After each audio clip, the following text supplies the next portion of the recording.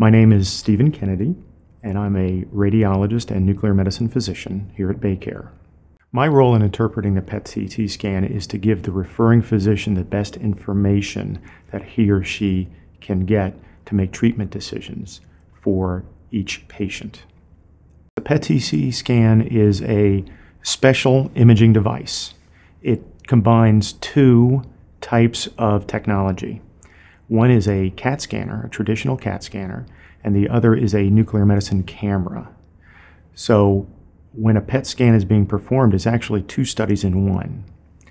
And computer software fuses the data together to produce a fused image of CAT scan with the PET scan data to get a better, true picture of what's going on inside a patient's body.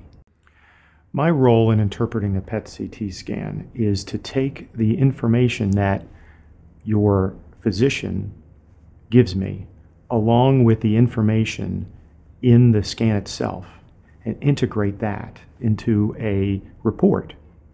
And that report contains clinical data as well as imaging findings. The physician takes that information to determine the best treatment plan for you. Our radiologists are all board-certified physicians, and we work together as a team, along with the whole continuum of physicians and caretakers in BayCare.